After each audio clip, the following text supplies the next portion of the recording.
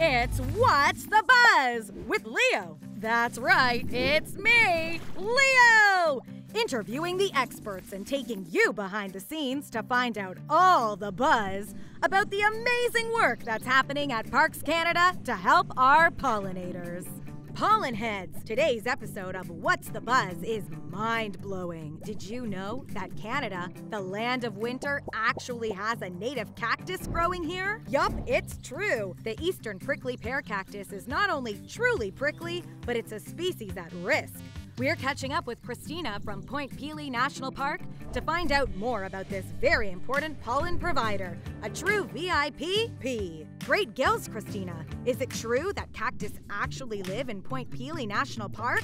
How is that possible? Point Pelee National Park is located on the southernmost part of mainland Canada. So we are located very south, and here at Point Pelee, our winters are very mild. So people often associate cactus with a desert. So even though it's not a desert here, during the summer, it is very hot and dry. But I've heard that the prickly pear cactus may completely disappear. How can this be? Plants can be considered species at risk if their population levels or their habitat are in decline. So there are many species at risk plants at Point Pelee, and prickly pear cactus is one of them. So, how would that affect our pollinators? If we were to lose prickly pear cactus, then we would lose one of our species that provides pollen for bumblebees, grasshoppers, ants, and other insects that depend on prickly pear cactus flowers. Whoa, hold your fins. So that would mean less food for our pollinators?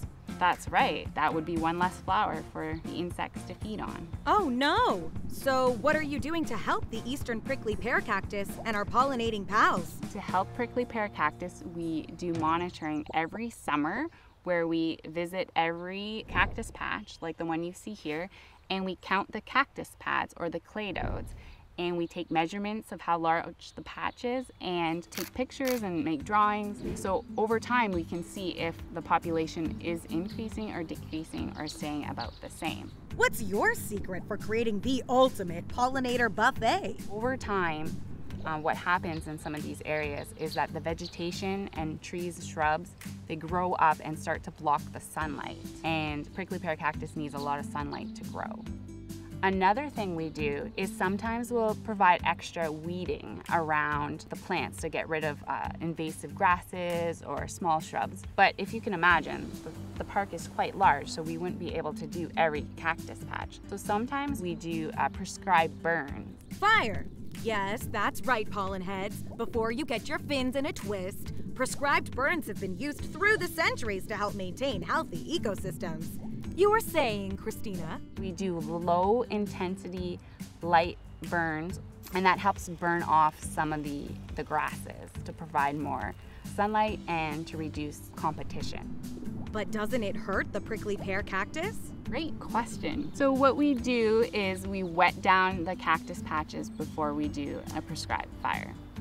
Whew! And this doesn't hurt any other species of plants or animals, does it?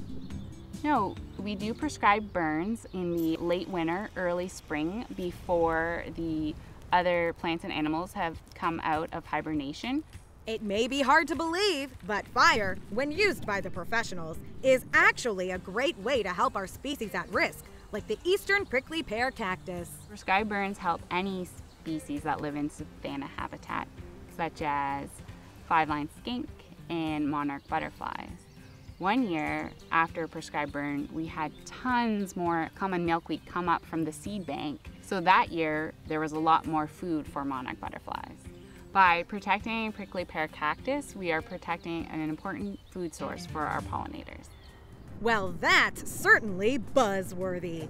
Not only does Canada have its very own cactus, but this VIP and its pollinators are being helped to survive and thrive under the watchful eyes of our fiery friends at Parks Canada. If you want to help the eastern prickly pear cactus or any species at risk, pollen heads, always make sure you stay on the marked paths in the parks.